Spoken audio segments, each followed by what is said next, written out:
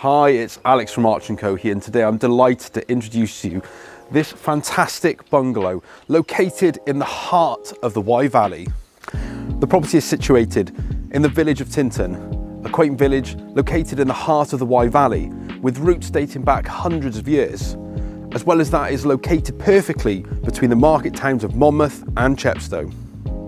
So welcome to 13 Park Glade. Let's get inside and take a look. This quaint 3-bedroom bungalow has been a loved home for many years. First of all, you have this enormous lounge, which enjoys 2 big picture windows looking out over the gardens and to the views behind. There is then a separate kitchen, which has a door leading out to the rear patio, as well as a separate family bathroom.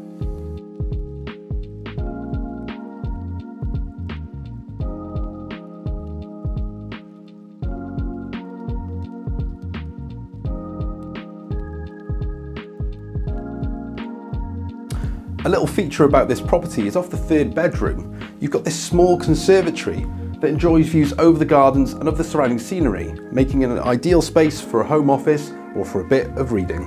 If you're concerned about raising energy prices or want to reduce your carbon footprint on this planet, then you'll be glad to know this property not only benefits from solar panels, but it also has a biomass boiler which is fired by wood pellets, which makes it energy efficient and carbon neutral.